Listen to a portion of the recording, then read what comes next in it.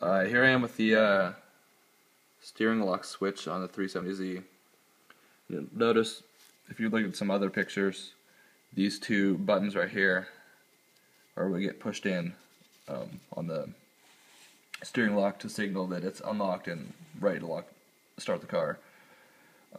Inside here,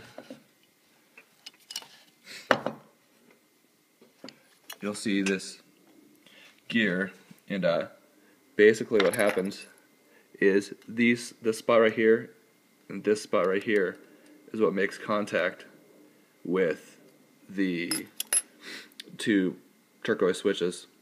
So as this gear spins, the thing doesn't actually rotate. It pulls itself down and away from the switches and stays in the same position, and then goes all the way out. And you notice now the lock is out. And if I spin it the other way, this thing comes out and the lock is in.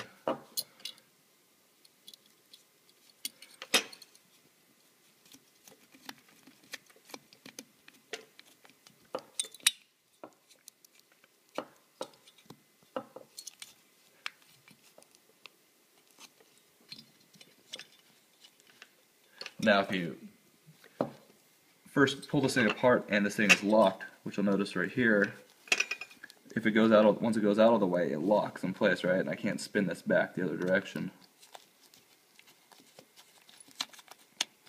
The reason is, up here,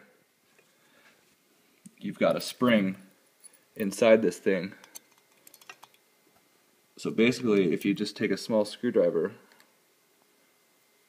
and poke it inside here, you can pull away this locking mechanism that is preventing this thing from going in there.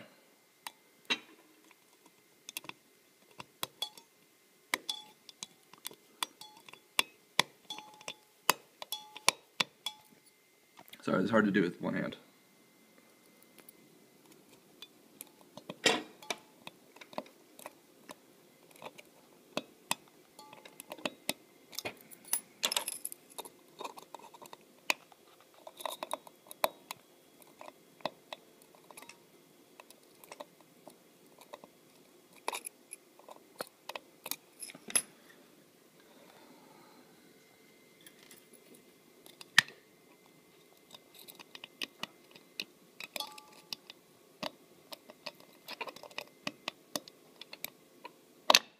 There we go. Once you get it, the thing falls in. Notice the thing's completely in there now, and sink completely in. You can spin it freely again. So that's how you get it back in the unlock position. Once you've got that unlocked from that little spring thing. So you could basically just rotate this back into the downward position, pushing down those two buttons and reassemble it, and that's pretty much all you would need to do to maintain it in a lock state. And you'll notice this motor right here is just on these two little posts, and you can just pull it right off. And I think that probably is about the exact same thing as cutting that brown wire or pulling the fuse. But I haven't tested it yet, so don't quote me on that.